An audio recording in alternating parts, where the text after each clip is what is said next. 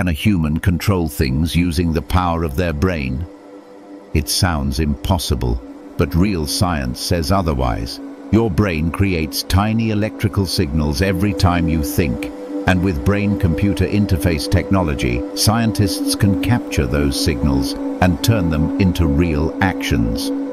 At Brown University, a paralyzed woman named Kathy Hutchinson made history when she used only her thoughts to control a robotic arm, and took a sip of coffee after 15 years.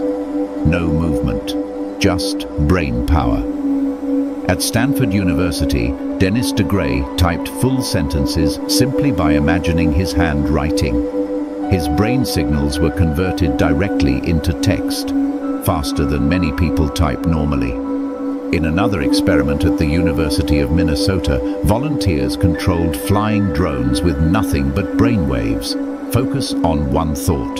The drone moves. Focus again. It changes direction. MIT even created a robot arm that reacts when you think correct or wrong. The robot listens to your brain instantly and fixes its actions. Now, humans still can't lift objects with telekinesis like in movies, but we can control machines, computers, and robots using our thoughts.